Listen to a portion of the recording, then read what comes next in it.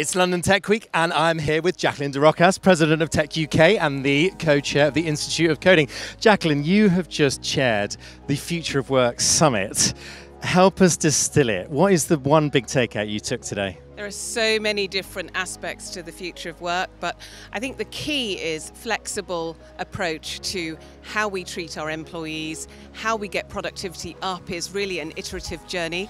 It's going to evolve, but we are going through the biggest disruption in workplace in generations, so we really need to be mindful as leaders about that. So we've had a huge drive on diversity. What about inclusion? What do we need to talk about when it comes to inclusion?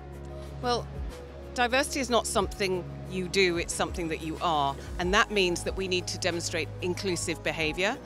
And I suppose as individuals what that means is whenever you're confronted by something that's a little bit different to the norm or that you're used to, then just test your elasticity of tolerance, and once we do that, we will create by default inclusive cultures.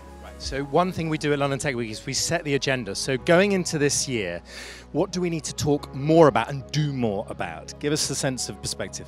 Yeah, so I think we need to talk more about hybrid working. Probably one size does not fit all. I think we need to talk about how we approach well-being in the workplace, mental health, mental wealth, super important. And I think we also need to talk about sustainability and purpose, because you will attract and retain talent because people are more purposeful about where they choose to work. The power has shifted from the employer to the employee. Yeah, it has. On that note, thank you for continuing to ask all of the best questions. Jacqueline de Rojas here at London Tech Week. Stay tuned.